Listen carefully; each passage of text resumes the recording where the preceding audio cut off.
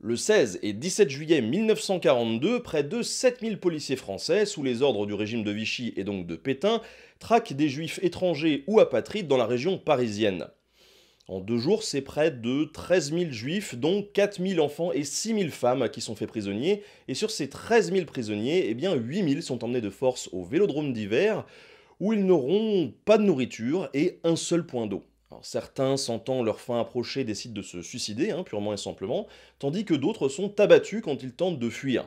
Quoi qu'il en soit, ils sont tous envoyés vers des camps de transit, comme le camp de Drancy, et finalement, ils sont déportés vers Auschwitz, où les chambres à gaz se chargeront de pratiquement tous les exterminer. Une histoire abominable donc, qui aujourd'hui encore fait l'objet de phrases bien senties de la part de nos politiques qui veulent relancer leur campagne. Et c'est comme ça que Marine Le Pen, il y a quelques jours, a déclaré sur RTL non pas qu'elle niait l'existence du Veldiv, heureusement, mais qu'elle pensait que la France n'est pas responsable du Veldiv. Or, si la série de rafles qui touche l'Europe à cette époque est bien l'entreprise du Troisième Reich, eh bien le régime de Vichy a lui négocié avec le Troisième Reich, sur le nombre de juifs à fournir au camp. C'est lui qui a donné l'ordre de capture et de transfert qui a été fait par les policiers français. Bref, la responsabilité de l'État français dans ce projet, elle est indéniable, et l'implication de Pétain l'est aussi. Pour quelqu'un d'aussi intelligent que Marine Le Pen, on pourrait s'attendre à ce qu'elle ne remette pas en question la responsabilité de l'État français dans cette affaire. Et en fait, elle ne le fait pas, puisque pour elle, les coupables du Veldiv, eh bien, c'est les gens qui étaient au pouvoir à l'époque. C'était les représentants du régime de Vichy. Et pour elle, le régime de Vichy, ça n'est pas l'État français, l'État républicain, qui à cette époque-là avait trouvé refuge à Londres.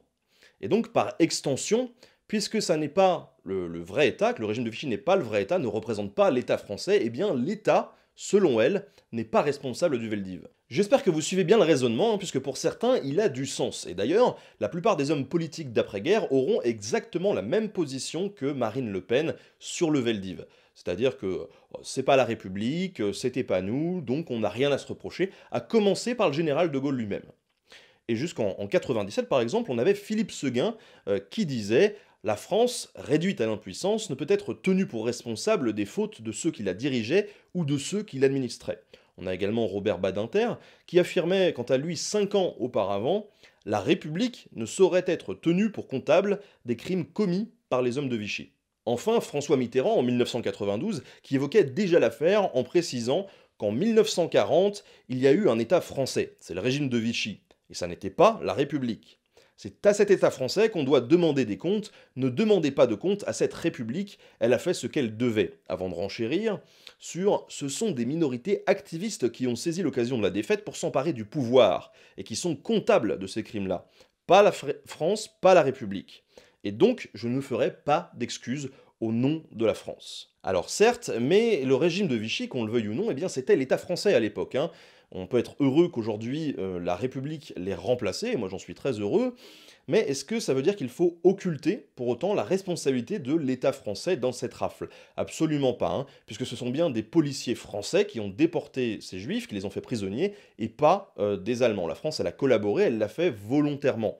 Alors il ne s'agit pas ici de s'auto-flageller, comme je l'entends assez souvent, mais surtout de pouvoir assumer son passé, de pouvoir le reconnaître devant tous, de pouvoir être content que les choses aient évolué dans nos sociétés et d'en prendre acte pour ne pas que ça recommence. Et ça, le premier qui l'a fait, eh bien, c'est Jacques Chirac lors de son discours de 1995, qui a été poursuivi par François Hollande en 2012. Faut bien comprendre qu'à la sortie de la guerre, il était compréhensible pour cette République naissante, pour les gaullistes et pour les communistes, eh bien, de pousser sur le devant de la scène une France résistante, pour poser de nouvelles bases positives sur lesquelles le pays allait pouvoir se reconstruire.